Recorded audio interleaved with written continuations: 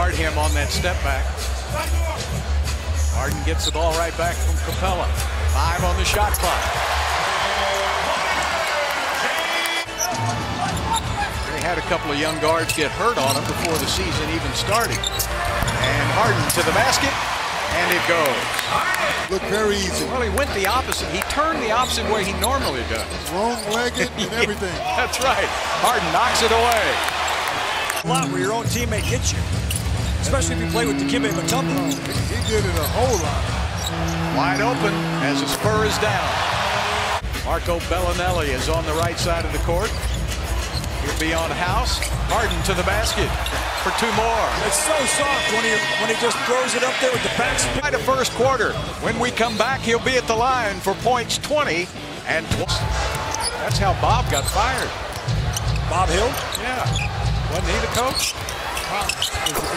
There's Harden with the layup. 7 seconds on the shot clock.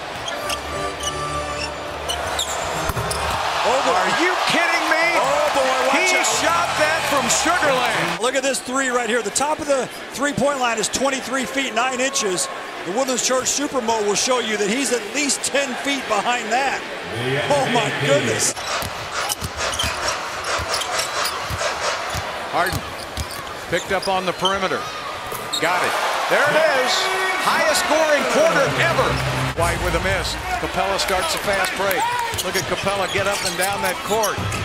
And Harden with a 3.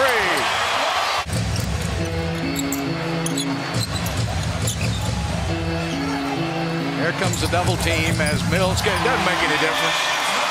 James Harden with his 5th three-pointer of the game. 9 seconds down to 8, down to 7. Harden gets through the scrum. And